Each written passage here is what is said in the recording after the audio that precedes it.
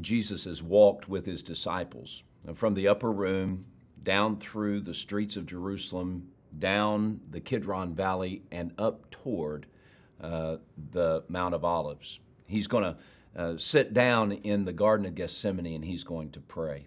On his way, he's praying still. He's praying and he's teaching, and his disciples are hearing and learning. They're finding strength, but now he prays that they would find joy. In John chapter 17, Jesus gets alone with the Father, and he talks to God. His disciples overhear.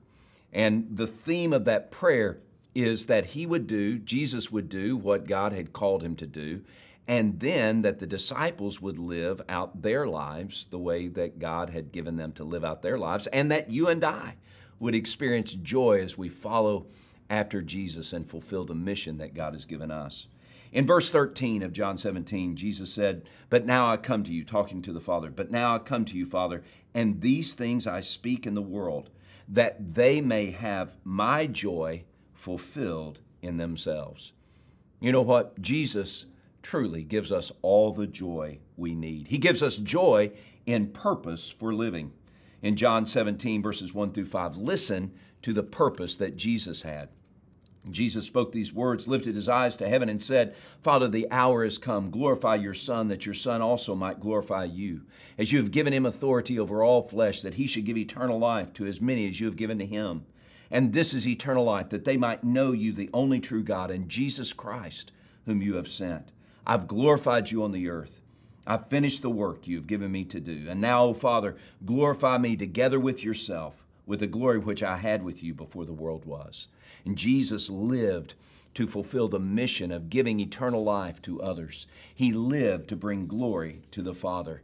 And that is the purpose that we have in this life. The same purpose that Jesus had, glorifying God and sharing the good news of eternal life with others, is the same purpose that we have.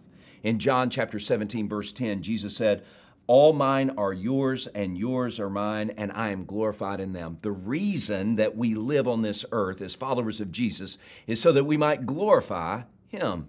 Verse 18, he says, "Father, as you have sent me into the world, I have also sent them into the world." Today, you and I have a purpose for living, and there is joy in living in that purpose. You and I were created to glorify God, and we were created to share the good news of his rescuing love with others. A joyful church, a joyful follower of Jesus, is one who is committed to glorify God by continuing Christ's mission on the earth. We have joy in a purpose that gives us life and hope and peace and a mission to fulfill. We have joy in the power of Christ's work in us. As Jesus began to pray for his followers, he revealed how that he had shared eternal life and the pathway to a joyful life. In verse 6, he says, "I've manifested your name to the men whom you have given to me out of the world." Jesus unveiled God to his followers, and by the mission of his followers, Jesus has unveiled God to you and to me. To know our Creator is to fill us with a sense of power and strength. To know God intimately and personally connects us with the power of God at work in the world and in our lives. We find joy as we embrace the words of Jesus that equip us and fulfill us with his purpose and with his power. Christ has worked in us to bring us into fellowship and intimacy with God. That work that Jesus has done gives us joy. And also we have joy in the Father's protection. We've talked about his help, but do you know that God is committed to protect us? That's what Jesus prayed in verses 15 through 17. He said, "I don't pray that you should take them out of the world, but that you should keep them from the evil one. They're not of this world, just as I am not of this world. Set them apart by your truth. Your word is truth." We live in hostile territory even today as followers of Jesus. We're in a battle, but it's not a battle against flesh and blood. It's a spiritual battle, and we need God's help every single day. Jesus teaches us to pray for God's help. And when we pray for God's help, He delivers. We have joy in purpose. We have joy in Christ's work. We have joy in God's help, and we have joy in the powerful love that God gives. When we're consumed by God's love, we live in joy. Look at verses 25 and 26.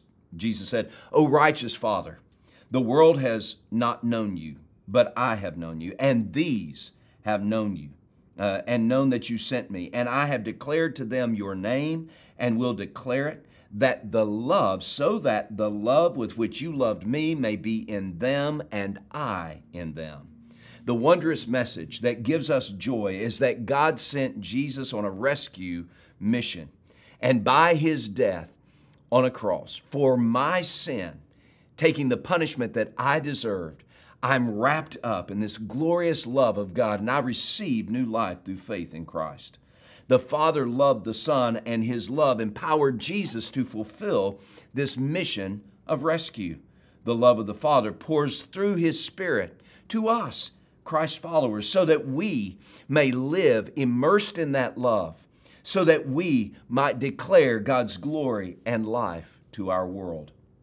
A joyful follower of Jesus is one who is consumed by God's love that has been delivered to us through Jesus Christ. So live in that love. Joy belongs to us because we belong to Jesus. We have a purpose, we have power, we have protection, and we have God's love. So let's live in that love, and let's declare His goodness to all we encounter.